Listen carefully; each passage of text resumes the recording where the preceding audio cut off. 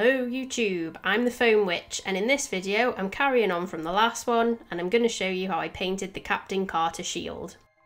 Now I just want to say that for this video I've upgraded my microphone, so let me know if you think the audio's better or you're not really sure, just so I know if I've wasted my money or not. But now I'll get back on track and I'll show you how I painted the shield, so let's get to it. So we're going to start off before we paint any foam project, and we're going to seal the foam. So for this I'm going to use Hexflex from Polyprops. So the Captain Carter shield has quite a detailed middle design, and once I'd brushed the Hexflex on, I then just took a tool to kind of wipe it out of the gaps that I'd scored in, just so it doesn't clog them up and the detail's lost. And as you can see, that's just what I'm doing here. Then once those gaps were cleared, I just carried on painting the rest of the shield with the Hexflex. Once that layer was fully dry, I then went and applied a second layer. And again, just digging out the score lines so that none of the Hexflex fills up the gaps. Now it's time to make this really smooth with some Seal Prime, also from Polyprops.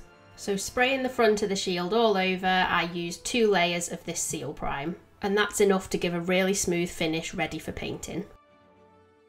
Now that the front of the shield is sealed, that's really hard to say, it's now time to work on the back. So I did exactly the same as the front and used the Hexflex and the Seal Prime until I was happy with the finish. I decided I was going to paint the back of the shield first, so I'm just adding a bit of masking tape to the front to stop any bleed from when I paint the back. So you'll notice here that I stuck the masking tape to my top before I stuck it onto the shield itself. This is just something I do to make the masking tape less tacky, mainly because sometimes it can pull the sealer off the foam project and then you'll have to go and fix the mess.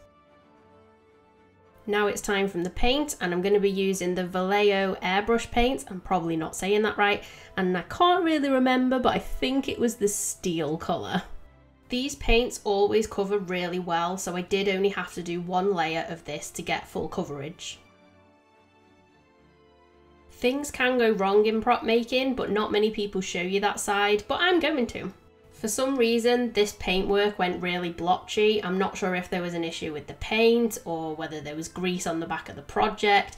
Who knows, but it wasn't great and I didn't like the finish, so I did have to do some extra steps I wouldn't have done just to fix this. So to fix this, I used some other items I have in my cosplay making arsenal, which were clear flexi paint, and I mixed it with some silver powder pigments, which I have to really concentrate to say, and I got both of these things from Tig's Supplies. I'm just going over it with my heat gun here just to speed up the drying time a little bit.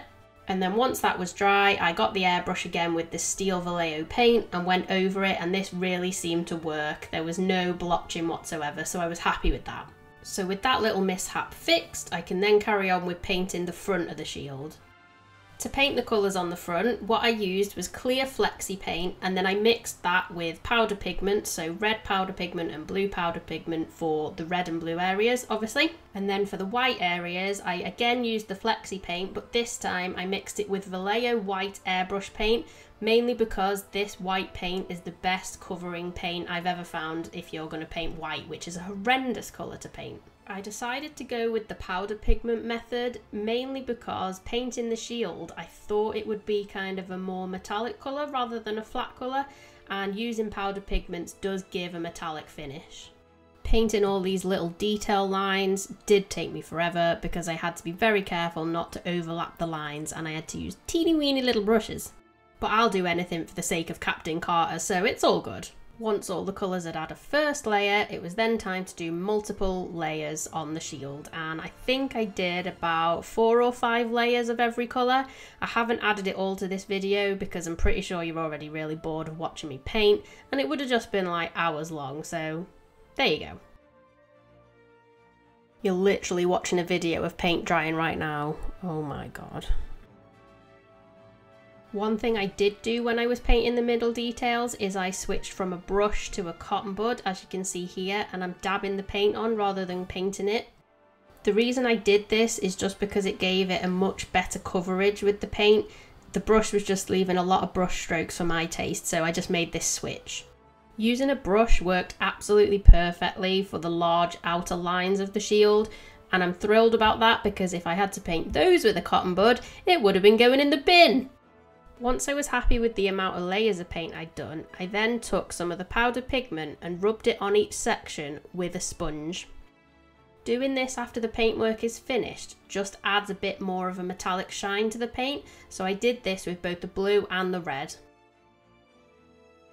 After doing this, and also after using any kind of flexi paint, you need to get some silicone oil and rub it all over the paintwork that you've just done. The reason for this is because flexi paint is slightly tacky when it dries, so this removes any of the tack and it also protects the paintwork. Now the painting is finished, I added these arm straps at the back just so I can hold the shield. And that's it, the shield is complete. So I hope that this video has helped you to be able to paint your own Captain Carter shield. If you're still watching this video up to this point, I just want to thank you so much. If you liked the video, please give it a thumbs up. And if you enjoy content like this and want to see more videos, please subscribe to my channel. That would be incredible. So now this video is finished, I need to go and think of another idea for the next video. So if you have any ideas of things you'd like to see on this channel, please just drop them in the comments below and I'll see what I can do.